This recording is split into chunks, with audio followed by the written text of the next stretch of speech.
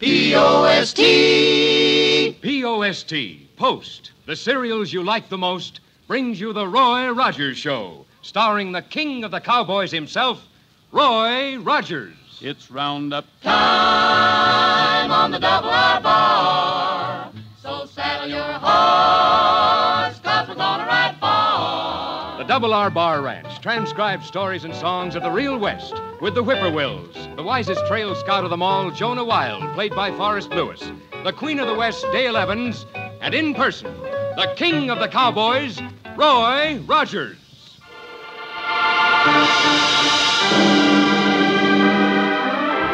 Well, howdy, folks. This is Roy Rogers. Buckaroos, we've got two exciting things to tell you about today.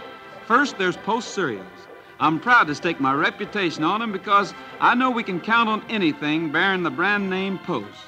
So as a favor to me, get your mom to put Post cereals on the shelf and try them, will you? The second exciting thing is that our old prospecting friend Murray Bolin is feeling a lot better. Dale rode up to the mining camp to see him just a couple of hours ago.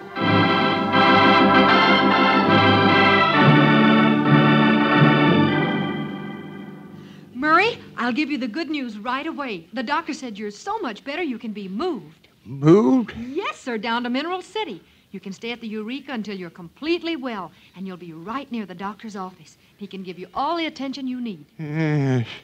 The only thing, Dale, I got quite a lot of money hid here. Gold. My life savings. Oh, can't your two partners look after it for a few weeks? Yeah, I suppose, but, well, I'm not saying anything against Johnny and Tom, mind you. But we ain't been partners long, and... Oh, well, let's not worry about that. Roy Rogers will be up here to help you get moved. You just tell him about your gold, and he'll know what to do. Oh, I mustn't forget to go over to the claim and give them a report on your health. The doctor said he always did, and that I should, too.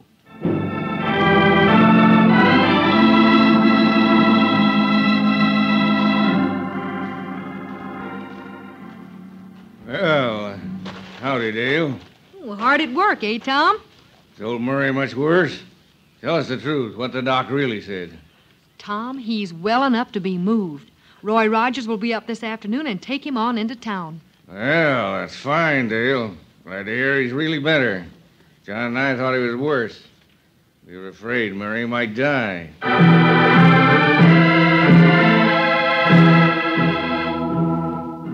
I saw you talking to Dale Evans, Tom. Did she say... Murray's getting well. He's well. Doc's having to move to town this afternoon. He's not going to die then. Yes, he is. Murray's gonna die this morning. But we still got a chance to see that he does. I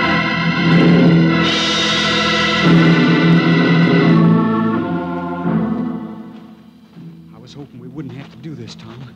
It's nothing I want to do. We're safe. We got everything worked out.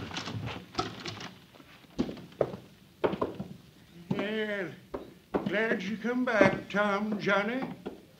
Dale Evans was here. She told me... We heard what Dale said. Close the door, John. All right, sure. Yeah, I'm moving to town. You're going to stay at the hotel. Now, hand me that pillow off my bunk. Yeah, Tom. Doctor told Dale in another 3 weeks I'll be... what you doing, Tom? Come on, John, come on. Tom, I wish we didn't have to... Oh, here, take it. Yeah, I don't want a pillow, boys. You know that. Your pillow keeps me, but... Johnny, Tom, wait a minute. John, hold him while I work this. No, you're not going to smell him. No! Hold him down there. No. Hold him, Johnny. You want my gold? Keep him down, keep him down. I'll put a curse on the gold. I'll put a curse on it. Whoever touches my gold after I'm dead will die in terror. That's it. Hold his shoulders. I'll take care of that pillow.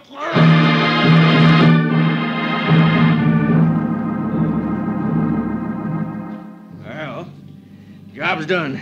He put a curse on the gold. He said whoever Let's touches go back to the claim. When Roy Rogers gets here, we want him to find us working. We can say we don't know about Bill dying. Better not touch that gold yet either, in case suspicion should fall our way. Late in the afternoon, Roy Rogers arrives at the miner's cabin. Dale and Jonah are with him. The air is strangely quiet. A heavy stillness hangs over the miners' dilapidated shack. They get off their horses, walk toward the cabin. No breeze blows, no birds sing. It's as though these three men are the only living things in this wilderness. Roy knocks at the cabin door. Nobody answers. I guess we'd better just walk in. Old Murray's probably sleeping. Yeah, well, nobody ever give me this much attention when I was sick. When were you sick, Jonah? Why, all during my Army career, whenever they wanted to send me into the front lines. Yeah. Old Murray's sleeping. What? Oh, Roy. I'm afraid it's a mighty deep sleep, too. Yeah, you're right, Roy. What do you think we'd better do? It's so late, we'd better wait until his two partners get home and then see what we can do to help them. The two killers have waited at their claim all afternoon. Each passing hour adds to the strain. Now the sun is sinking below the horizon. Dark shadows spread over the wasteland.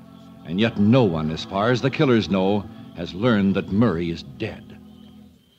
Roger should have been here long before this. He may have gone to the cabin, found out Murray was dead, and left without looking for us. He wouldn't have done that. Be bound to tell us. It's dark now, Tom. I wished he'd get here. We can't take the old man's gold till everybody agrees he died natural. If they figure he was killed, we can show them the gold. They know there was no reason for us to do it as long as we didn't rob them. What if Rogers doesn't come until tomorrow? And Murray's in the cabin all night. Well, come on, let's go. Not to the cabin. Yeah, we won't light any lights. Just climb into our bunks and stay there. If Rogers rides up late, we can claim Murray must have died while we was asleep. The two killers walk toward their cabin, watching every shadow, every stone, lest someone ride up unexpectedly, and they be taken off guard. Roy, Dale, and Jonah have remained in the cabin, waiting, growing uneasy. Tom Hill and John Kennedy are certainly working late. Yeah, maybe we should have gone out and told them. But I don't like the looks of things here. I want to see them when they walk in. You know, it's funny they'd leave a sick man alone all this time without even looking in on him. Yeah, well, now, I don't know about that. What do you mean, Jonah? Why, I remember the time that Corporal John Dunphy went off and left me when I was sick. Yeah, that was during my Army years, of course. I say, that was during my Army years. I told you folks I fit in 9-10 wars, didn't I? Oh, I thought it was 6 or 7. Well, it was. But that's not counting the war against the Eskimos. Now, there was a real Cold War. See, there was a real Cold War. Mm-hmm. And, of course, the Bean Pod War. The Bean Pod War? What was that? Oh, well, now, not many people have heard of it. Happened on the Saginapolis Islands. It is, sort of a private war. As a matter of fact, Washington didn't even know about it. Till one day, an office holder went looking in the barrel for enough tax money to get himself a gold-lettered shaving mug and found most of it was gone. Oh, brother. Yeah. The Bean Pod War was it was sort of a grudge fight carried on by General Thomas Kenneth Rowe against the Saginapolis Islanders at the time they flooded this country with pennies that was heads on both sides. Whoa there now, Jonah. Oh, the general was a great penny matcher, you see. And he lost 300 muskets, 175 sabers, and a collapsible canvas water pail to a feller before he caught on that feller was a-playing with a two-headed penny. The feller was from the Saginapolis Islands. Let's not stay in the cabin. So the general said all them people was unfitting to live. Why not? And he said, You know why. It's Tom Hill and John Kennedy, Roy. Murray's partners. Murray put a curse on his gold, that's why. Hey, had we better have some light? No, listen. Nobody can put a curse on anything. Forget it. hey, Roy, they already know about Murray dying. We got enough worries with Lappin and his crowd demanding money from us. We can't afford to be superstitious. Hey, something's wrong here. Duck under this table and keep out of sight. We may have run into trouble we didn't expect. Yeah, turn near and knock them dishes off the table. Quiet. Yeah, we ought to put things away, not leave them laying out on the table. That was my fault. I washed their dishes when I was here this morning, and I wasn't sure where they belonged. Tom, somebody's in here. Oh, we're all right. Let's light a lamp. Have Rogers ride up and surprise us, maybe? No, sir. Come on. We'll make sure Murray's gold is still in his mattress. If somebody steals it, we can pay our debt to Lappin. He finishes offshore. Yeah, I know that. Now, let's have a look. If the tear in the mattress is still sewed, Tom, let it alone. We'll know the money's still there. Oh, what's up? Look out! Tom, I knew somebody was in here. Hold it. Don't move. Don't say a word. If they're here, they'll get us. Shut up! What was it, Tom? What happened? One of us must have knocked something off the table without realizing it. Let's go out and get a breath of air. We need it after this strain. Come on. We'll be all right in a minute. Roy watches as the two men go out of the cabin. He, Dale, and Jonah all know the men are aware of Murray's death. No one mentions the trouble Jonah nearly caused when he knocked the dishes from the table. Roy sees the two partners stop some distance from the cabin. He sees but cannot hear them talking outside. In a few moments, they seem to have reached a decision. The shadowy figures again walk toward the cabin. Dale, Jonah, they're coming back. We'll wait right where we are. The next few minutes ought to tell us a lot about Murray Bolin and the way he died.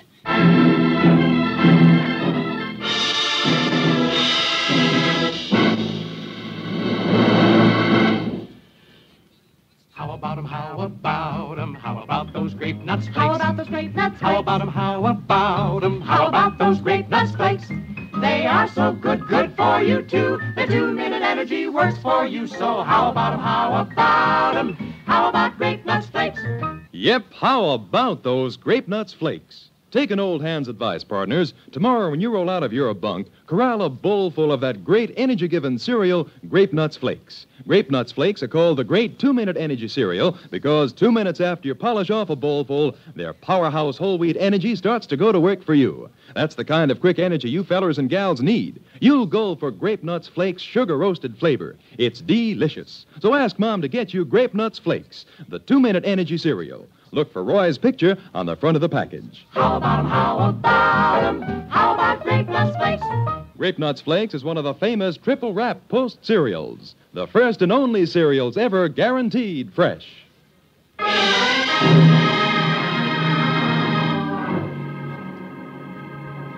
Roy, Dale, and Jonah, waiting in Murray Bolin's cabin, grip their guns tightly. Murray's two partners, Tom Hill and John Kennedy, are coming back. They walk toward the door, warily, slowly, for the night is dark, and they have at least a suspicion that someone might be inside. They step through the doorway. It's even darker inside. Just a second, Johnny. Wait here. Yeah. You hear anything? I thought I did, but... No, I guess not. Well, it seems all right. Have a try at that gold. All right, but I don't think it's a good I, idea. this I could reach out and grab the varmint, Roy. Not yet. Be careful, they'll hear us. Murray ripped the mattress on this side when he hid the gold, didn't he? Yeah, but if it's still sewed up, you're not going to open it, are you, Tom? Sure I am. But that'll look bad. If anybody's found out about Murray dying and sees the gold lying out We're there... doing more than opening that mattress, John. We're taking that money. Oh, wait now. Murray put a curse on his gold. As he died, he I'm said... more afraid of Dick Lappin than I am of a dead man's curses. But what if the curse works? Murray said that John, anybody... listen to me. Didn't want to say anything. I know you're uneasy. But somebody's been here. No. Yes, there has. We better take him, Roy. Quiet. There's 2 or 3 people on horses. That means somebody knows Murray's dead. I figure the best thing we can do is take this gold and run for it. If we run, the law will suspect us. I'll take my chances with the law before I'll risk going against Lappin. But if the law gets us, we'll be tried for murder. And in this state, Tom, the curse is working. Murray's curse is working. Shut up and get hold of yourself. We're in this. We got to get out of it. Okay, here's Murray's gold. Let's start moving. Fast but easy.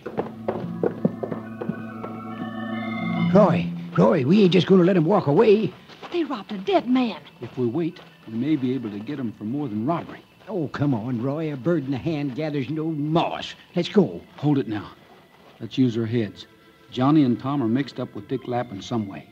Jonah, you and I will head over to Lappin's place.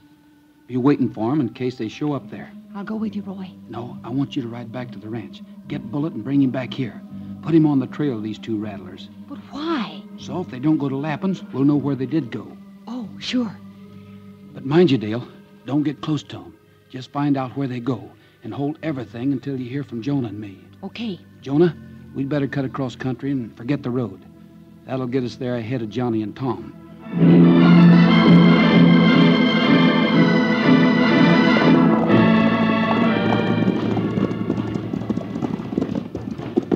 Ho. Easy here, fella. Ho, Titus, boy. Ho. Yeah. Lappin's place is as dark as the inside of your pistol pocket, Roy. Yeah, they black it out at night, so strangers don't accidentally wander in expecting to buy something. Yeah, if I'd knowed we was coming to a place like this, I'd have brought my saber instead of just guns. We'll leave the horses here. Follow me. Roy and Jonah walk toward a large, rambling store-like building. To all outward appearance, the store is empty. Yet Roy knows it's filled with gamblers, owl hoots, gunmen, men outside the law, for those are the men to whom Dick Lappin caters. He and Jonah halt before the door. Roy knocks. Using the code he's heard it recognized by Lappin's gang.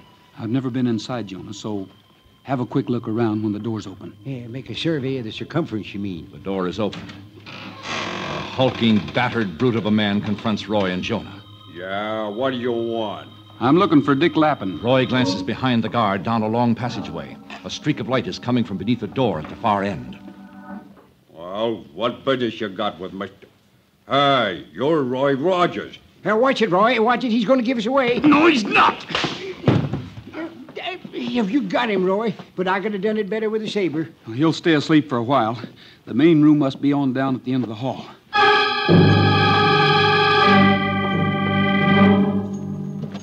Roy and Jonah walk along the hall, apprehensive, careful. They come to the door at the far end. Roy flings it open. For a split second, he and Jonah stand, facing the lighted room. Hard-faced gunmen, outlaws who gather here to gamble, to make plans, to hide out from the law, look up at them. Roy and Jonah step into the room. Hey, Lappin, I'd like to see you. Go on, Smith. Rogers. A powerfully built giant turns to face Roy and Jonah. The gunmen become silent. They watch suspiciously as Lappin shuffles toward the newcomers. Hey, Roy. Now I'm beginning to wish I'd have brought both sabers. Hurry. Go ask Ken how two outsiders got past him at the front door. Your guard won't be able to answer questions for quite a while, Lappin. What do you want, Rogers? I'm checking on a couple of rattlers, Tom Hill and Johnny Kennedy. They're headed this way. Never heard of them. What makes you think they're coming here? They owe you some money. When they pay, they may let slip that they killed their partner. If they do, I want to be here. Rogers, I don't use this as a place to trap my friends. If you've got anything, that's it, Ken. Take it, fire! A gun crashes on Roy's head.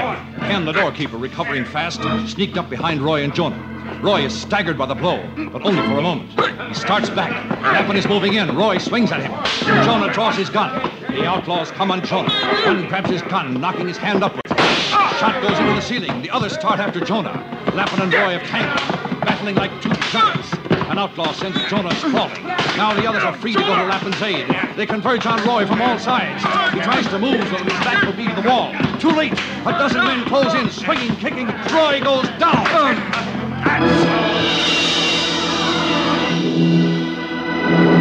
That's all. We got him. Thanks, boys. We'll put him in our special office under the floor until after we've spurted Tom Hill and John Kennedy out of the territory. Yeah, I come back all right, didn't I, Mr. Lappin? It was me that started all this, you know. Don't go away, Ken. Yeah, I done good, though, didn't I? They hurt me, but I come to real fast and started all this. Pick him up, boys. Get him to the office and back.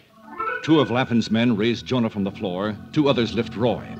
Is Roy still unconscious, or is he pretending, waiting for a chance to fight again?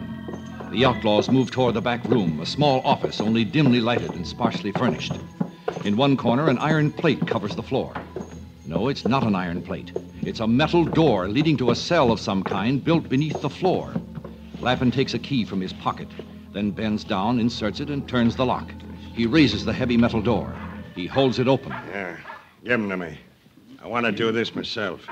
I've always had a yen to take care of, Rogers. Well, I'd like to throw one of them down, Mr. Lappin. What's that? Oh, just a dog barking. The dog's inside. I must have left the front door open. Hey, look out, mad dog! Mad dog! Take a bullet! Roy suddenly leaps to his feet, calling the bullet. Bullet charges forward, seeing his master and Jonah in trouble. His teeth gleam. Low snarls come from his throat. Get him, Bullet! Get him, boy! Roy! Roy, are you all right? Keep back, Dale. Come on, Jonah. This is our chance to clean up. Bullet leaps at the outlaws, ready to give his life to protect Roy. The outlaws fall back. Again and again, Bullet leaps at them. Roy and Jonah go after them, too. The outlaws have had enough. Even Lappin. Call him off! Call him off before he kills us, Rogers! Bullet! Bullet! That's enough, fella. Hold it, Bullet. Oh, boy, Roy, I don't care how much steak is a pound. I'm going to buy that fella all he can eat tomorrow morning. Bullet came directly here, Roy. He came inside. I just couldn't stop him. I'm sure glad he did. All right, Lappin. I want the key to that metal door on the floor. You can't do Give it here. All right, Rogers, take it. Thanks. Now you're going into the dungeon you've got below the floor. You can't do that to I'm me. locking you down there. Then I'm herding your men to the side room. And I want you to give orders for 'em to stay there. Because once you're locked up, Jonah's taking the key to the door, and he's riding out of here with it, and he's not coming back. No, sir. Huh? Not coming back? I'm waiting here for Tom Hill and John Kennedy, Jonah. If there's any interference from Lappin's men, then Lappin stays in the dungeon from now on. But if they let me take those two rattlers, I'll send the key back after Tom and Johnny are in the jail. Is that understood? Well, all right, but I don't want to... All right. Lappin, get moving. Jonah, you and Dale put your guns on these hombres until I get Lappin locked up. You'd better help him, Bullet.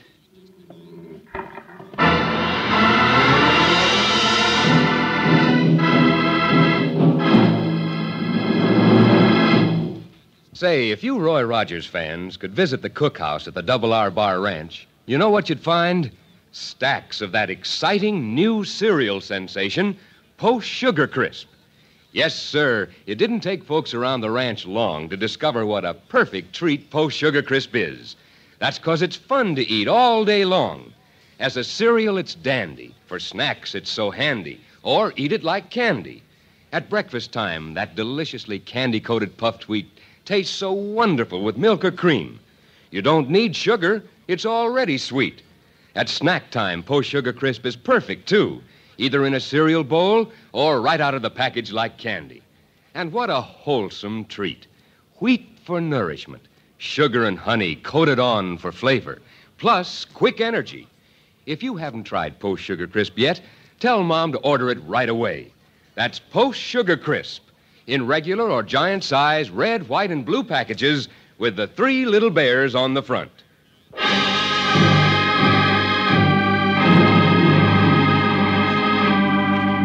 Roy and Dale have waited in the gunman's hangout for almost half an hour, tense, alert, lest the outlaws in the next room decide to make trouble. Now they hear a signal being tapped on the outer door. They move through the dark hall, open the door. That you, Ken? Come on in. It's dark in here. Man can't see a thing. Let's get this over with fast. Still laughing? Tom Hill and John Kennedy are here with the money they owe. The money they took from the dead man? Huh? It's not Ken. It's somebody else. Shut up. The curse Murray put on his gold. The curse is working. It's been working ever since we killed him. That's what we wanted to hear, Roy. It's Rogers, John. Come on, let's get out of here. Oh, not so fast.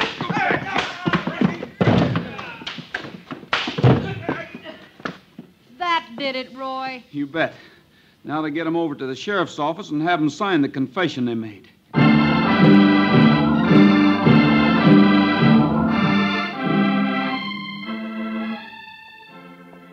Here comes Jonah. Hey, Jonah. Huh? Did you send that key back to Lappin's place? Yes, sirree, Roy. Sure did. See, I sure did. He ought to have it by now and be letting old thick ears out of his cell. You know, Roy, there's something I've been wondering about all this. Yeah? Now, Bullet always minds. He never disobeys. But today he did. He insisted on following your trail instead of the trail Johnny and Tom left. Otherwise, we wouldn't have gotten to Lappin's place until after Tom and Johnny did. Yeah, I know. I've been thinking about that, too. Well, Roy, do you suppose... Oh, I don't believe in curses, but do you suppose that curse old Murray put on his money had anything to do with the way Bullet acted? I don't know. I don't believe in curses either, but this is the first time Bullet ever disobeyed. Wait a minute. What's that you said, Roy? You don't believe in curses? Why, no, Jonah. Do you? Oh, you betcha. I say, you betcha. And I'll tell you why. Now, in this Beanpot War I mentioned earlier, well, sir, one of the Saganapolis Islanders cursed Corporal Dunphy. Said bumps would raise up all over his skin and he'd lose his teeth before the sun set. Well? Oh, did he?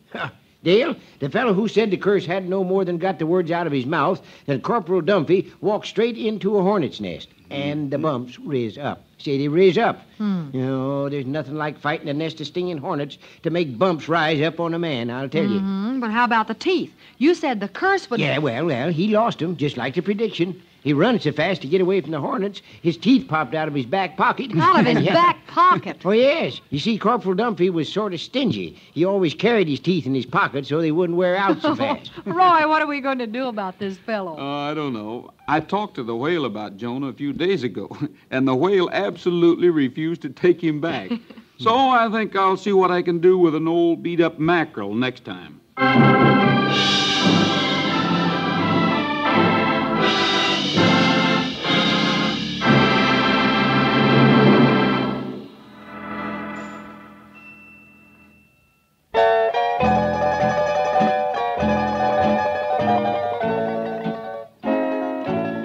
Last night as I lay on the prairie and gazed at the stars in the sky,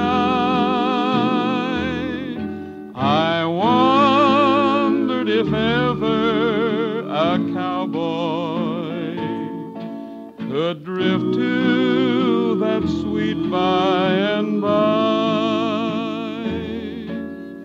Roll on, roll on, roll on, little doggies, roll on, roll on, roll on, roll on, roll on, little doggies, roll on. They say there will be a great roundup, and cowboys like doggies will stand to be marked by the riders of judgment who are posted and know every breath.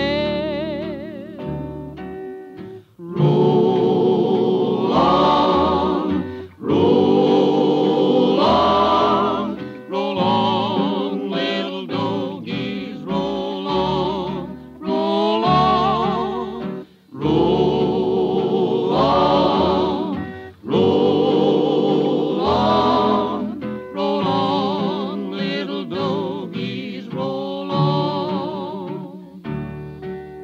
Roll on, roll on, roll on, little doggies, roll on, roll on, roll on, roll on, roll on, little doggies, roll on.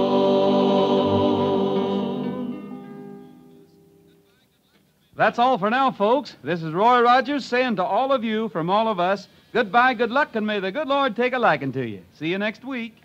Happy trails to you until we meet again.